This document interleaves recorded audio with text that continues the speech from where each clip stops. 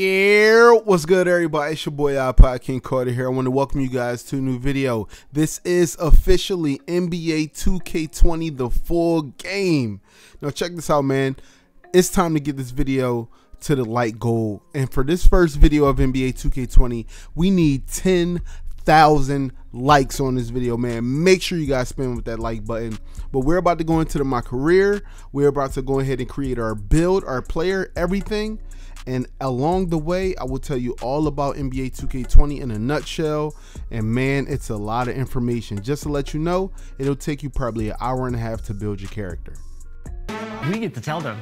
Let's do it. Hey 2K fans, I'm Alexis Morgan. And I'm Chris Manning. We're from 2K TV, and today we just want to take a brief moment to tell you how excited we are about NBA 2K20's My Career mode. Once again, 2K has managed to further blur the line between game and reality with the most authentic and engaging experience to date. Building your legacy begins with building your My Player.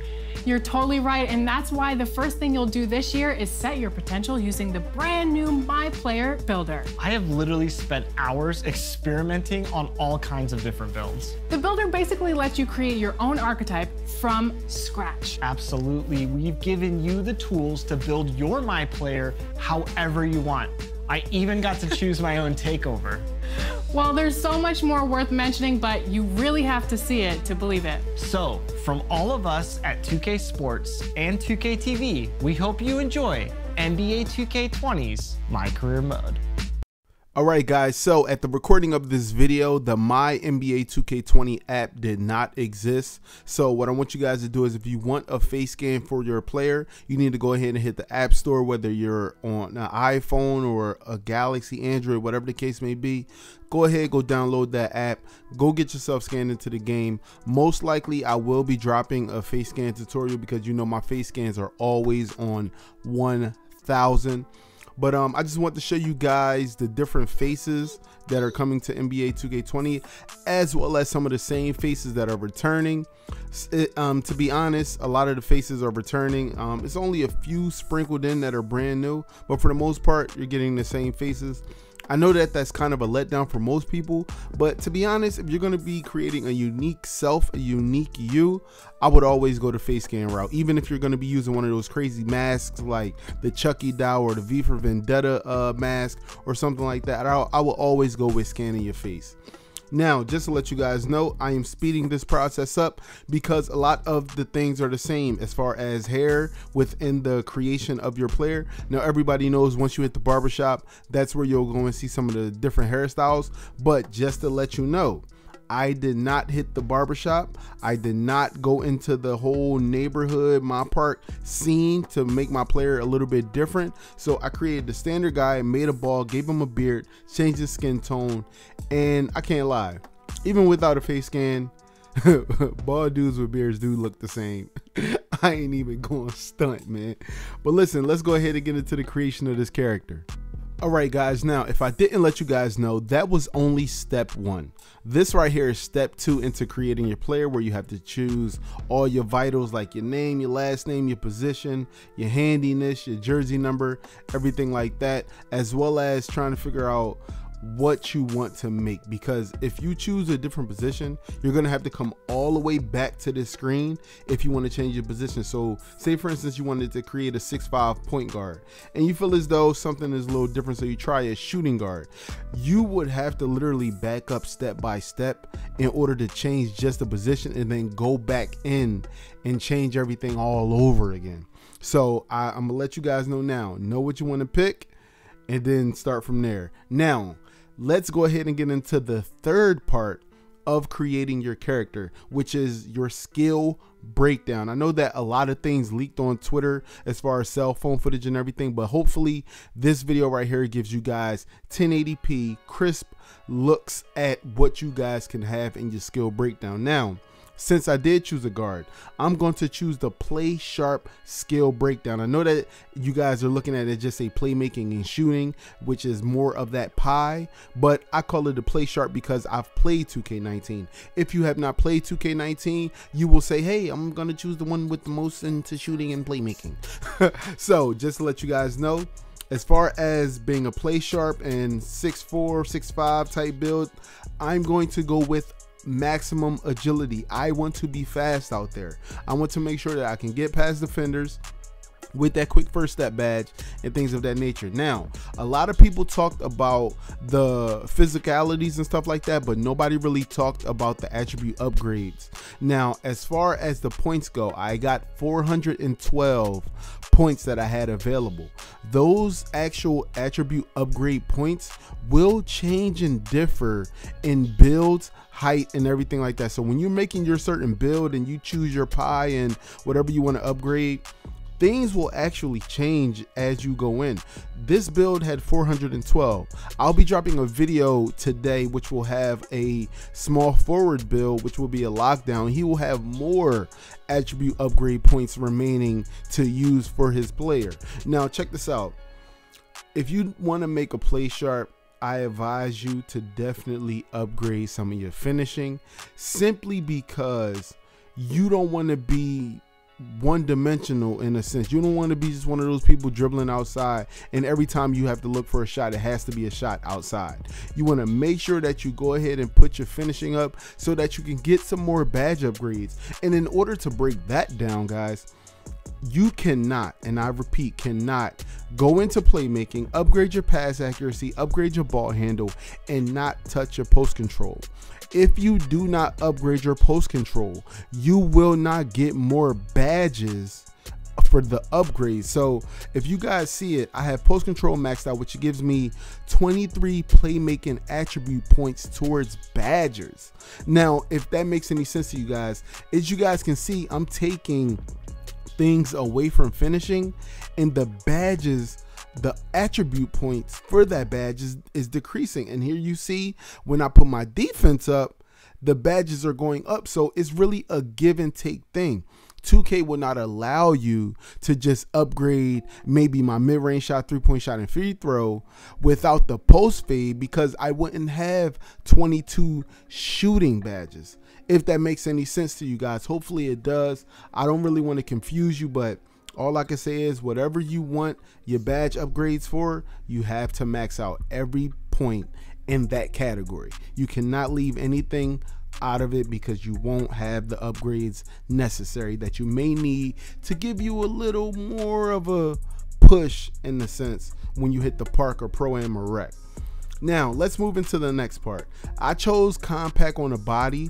There's many different body builds. You guys will see that inside the creator. Now this is where I was a little tricky about what I wanted. I wanted a 6'5" character, right?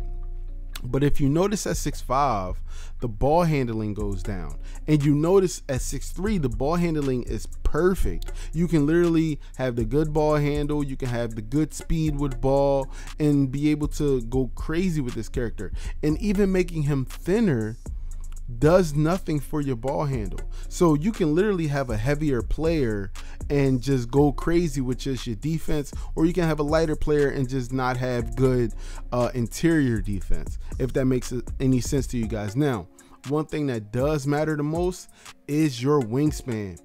I'm sorry to say, but if you want to make a somewhat taller player, you're going to have to go with the T-Rex arms if you want high ball handling. And this is a message to all the play sharps out there, all the slashing playmakers, all the pure sharps. If you want better ball handling and shooting, it's all about the wingspan. Also, wingspan does play a small part into defense when you're a play sharp build, but if you're a small forward defending build, your wingspan plays a huge part in your defense, which is of course much smarter because you're a bigger person, much more wingspan. It makes sense for a taller player to have higher wingspan. Now, if you guys see with this build, I have a 87 mid-range mid-range shot. I have a 88 three-point shot, and I have a 89 ball handling, which is good. Now, choosing your takeover is really, it's all up to what you want. Now, you guys see this is supposed to be a play sharp build, but I was able to choose playmaking, I was able to choose shot creating, I was able to choose slashing, or the sharpshooting takeover. I chose sharpshooting, but I believe with this takeover it's a little different, whereas though now it's more set to if you're a sharpshooter, you really have to kind of stand still and everything like that. And you guys also seen that my build really kind of goes into like a Kyrie, Gilbert Arenas, and Steph Curry type of build, which is perfect because it's mainly playmaking, a great shooter, you know what I mean? So that's why I technically call it a play sharp. Now, the reason that I'm backing out is to make sure that I get the best bang for my buck at the height, at the weight, at the wingspan. Now, you guys see that this is a 6'4", minimum weight, 76 wingspan, and I think I like that build. Now, when I go to 6'5" and I go minimum weight, and then I bring my wingspan all the way down, I can also have this player speed boost as well. So you can make a 6'5" point guard that can speed boost, that can momentum, and have a pretty good mid-range 3-point ball handle and pass accuracy. All right, that's just to show a couple different things. I would never make a 6'3" character, and I would never make a 6'6", 6'7" point guard. All right, never. It would always be 6'4" or 6'5", guys. Never go too crazy with it.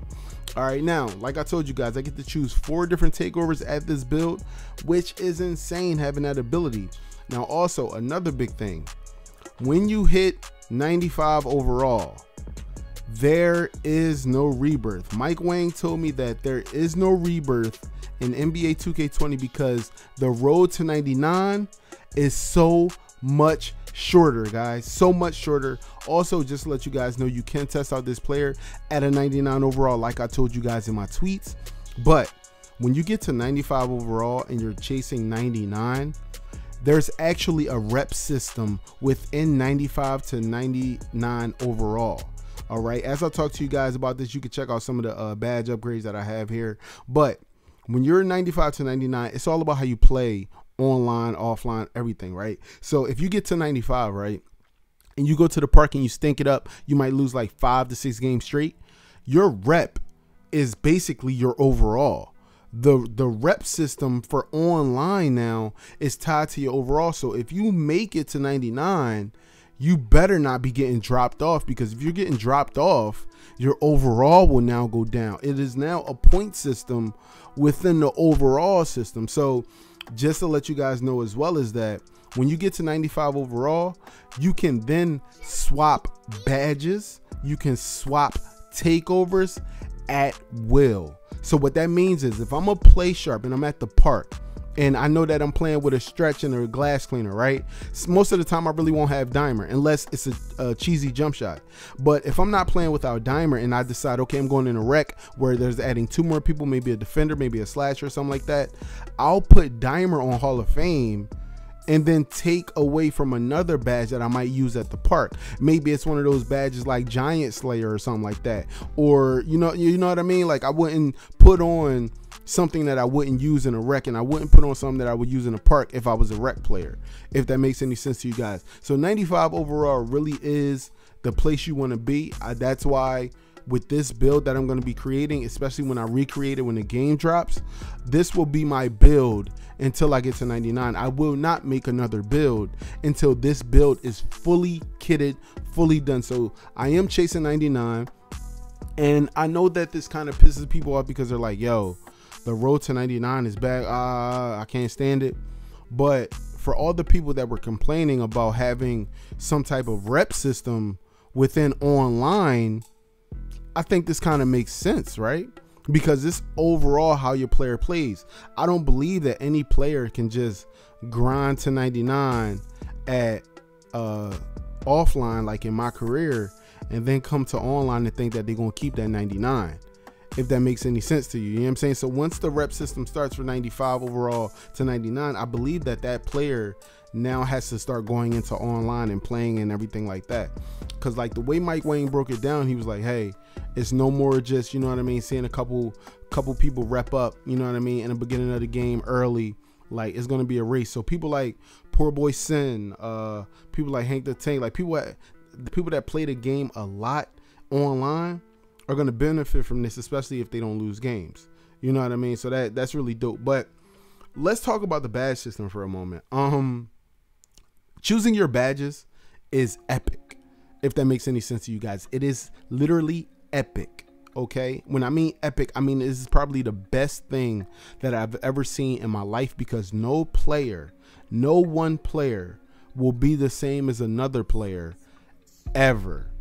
Even if you guys are watching this video and you're going through the badges that I'm choosing right now, you take your little screenshots or you record or anything like that, when the full game drop, I might not even be using these badges that I chose in this video, because I'll have that option to sit down. Like I said, it'll take you about an hour and a half to create your player. I'll sit here and go through badges that I feel like are best for my build, and then I'll choose from that what I think I'll need to start things off, because I know once I hit online, I'll definitely be playing a little bit of Pro-Am, definitely be playing a little bit of Rec, but for the most part, I'll be repping up at the park heavy, trying to get to those different reps and stuff like that. So when I choose my badge system, it's all about what I want and how I want to play, and that goes for you as well. So if you're watching this video, please don't sit here and look at my badges that I'm choosing and that I'm going through, because literally this entire shooting one that I'm going through, I'm losing my mind trying to figure out what I want and what I don't want. And you guys notice that I have a lot of bronze badges and not many Hall of Fame and not many gold and not even one silver yet. And that's me just going crazy, and I don't even have any upgrades now. I have 6 bronze, 1 silver, 2 gold, 2 Hall of Fame. I know it's going to be players out there that choose 4 Hall of Fame badges or 3 Hall of Fame badges, 3 gold badges. Like, it's really up to you. You know what I mean? If you feel like, okay, I need Hall of Fame, then it's totally up to you.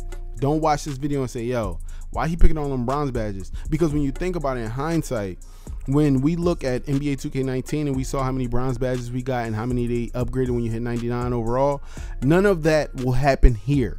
None of the badge upgrading from like 98 to 99, you don't get another upgrade in badges. Hall of Fame is all that they go. So when you're grinding your badges and your badge progress, that's how it'll go. Also, the grind for badges is totally different this year, guys. It's all about the amount of points that you put into the badge itself. And let me explain that for you a little more while we go over playmaking. So if you choose 5 Hall of Fame badges, right? And you know you have that many potential upgrades. Now remember, 1 Hall of Fame badge costs 4 potential upgrade points. So with this playmaking that I have right now, I can get 5 Hall of Fame badges in 1 gold badge, because I have 23 points available. And you guys see right now, I have 3 Hall of Fame badges already, and I still have 11 upgrades available, which means 2 more Hall of Fame badges and 1 gold badge, and I could be set. But of course, I wouldn't build my player that way. But let's get back to the badge grind, right? So in my next video, I will be actually testing out the My Player, but it'll be a video that'll drop today where I'll actually be playing in the My Career setting, and you guys will see the potential upgrades and the badges and everything like that.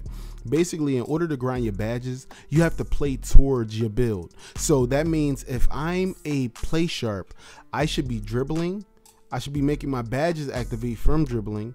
I should be making my shots, making my badges activate from shots for the badges that I choose, and those points will accumulate to the upgrade. So let me put it to you like this: all your badges, when you choose them, they're still there. But what happens is, as you earn the potential upgrades, you can choose what badge you want to go to first. So if I feel like, okay, I'm a play sharp and I need limitless, right, or range extender now, I can upgrade that 1 badge 4 times straight. You don't have to grind it. Oh my God, it's taking a hella long time to silver. Oh my God, it's taking a hella long time to gold. Oh my God, it's taking forever to get the Hall of Fame because of the point system. That point system no longer exists. It's a new point system where every time you get an upgrade, you choose which badge you want to upgrade, which is amazing, because who wants to grind a Hall of Fame badge for 17 hours doing the same old move every single time? I could literally sit in the corner, go into like maybe the Rec or something like that, and just sit in the corner the whole time, shoot a whole bunch of corner specialists, get my mid-range that or whatever badge that I have, and keep upgrading limitless the whole time. I don't never have to shoot a limitless shot in order to get the limitless on Hall of Fame, which is so good. good. It's so good. But one thing that you guys are going to want to understand about the badge grind is if you are, let's say, a play sharp, right? And you see how low my finishing is or how low my defense is, those badges, if I can get past defenders in a 2v2 or a 3v3 at the park, those badges will go up the most if I'm doing that type of play style. So if I'm dribbling and slashing on people, getting layups and stuff like that, the finishing points will go up. But as you guys will see in my videos later today, my shooting and my dribbling was the only thing going up. But I definitely want to thank you guys for coming through to this video, solely because I know it's a lot of information. I know a lot of people are writing down things at this part right now, but I can say that I'm really happy with this My Player Builder because it gives a real unique feel to everybody's build. Like I'm hoping that you guys don't like, because you know, when I say I got the best build or I make a creation video or something like that, I make it because I wanted to show you guys what I'll be playing with this year. But I don't want you guys to just say, okay, this build right here, okay, he picked those badges, and okay, I'm gonna create my player just like that. I don't want to see that. I want you to choose what you would want to do. You know what I mean? Like if you're a pure sharp, for instance, right?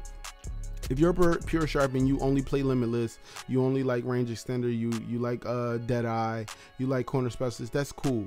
I don't want to see you because I maxed out my moving post move shot or something like that. I don't want to see you choose to make that badge Hall of Fame too. Maybe I'm just better at taking moving shots, and I feel like I'll trust my moving shots over what you would trust. You know what I mean? Like I don't want you guys to just make my build and be like, oh this is it, this is the one. Nah, make your own, be your own person, but make sure you choose some of the right badges for your build. You know what I mean? Because right here I have 4 bronze finishing badges. I know you guys are like, why wouldn't you put a silver or gold? Because I only have 4 upgrades. So with me, if I have acrobat and contact finisher and relentless finisher, those badges will help me in the park. I know for darn sure they're not going to save me in the rec and the pro-am, but at least I know that'll help me. And you guys see here, potential upgrades. I got 2 Hall of Fame, 2 gold, and 2 silver on shooting badges. But I know that since my build is not a pure build, I know I shouldn't be having 3 to, you know what I mean, 5, maybe 6 pure Hall of Fame badges like how a pure lock would have had in last year's game. Now, this right here is me choosing the screen. Like I told you guys, you get to test out your build at a 99 overall, and that's why it says test your potential. And I was just trying to figure out what team I wanted to be on. And of course, you already know who I am, man. I'm a Sixers guy. And it's crazy saying Ben Simmons at the power forward, but hey, I know I won't see him at power forward this, when the actual NBA starts. I know he'll be at the point. Also, I chose to go up against the Celtics. So in the gameplay that you'll see in another, I would say maybe 5 to 10 minutes, I hope you guys enjoy, because this is going to be a gameplay where I won't really talk much. Only when I pause the actual game, I want you actually to hear the commentary and, you know, get that full feel of like the My Player Builder for yourself. But like I said, man, thank you guys so much for watching this video. I hope I explained enough for you guys, and make sure you guys get this video to 10,000 likes. Make sure you subscribe if you're new to the channel and turn on notifications. This is IKC signing out. Peace. Yeah. You can't watch this whole video without subscribing.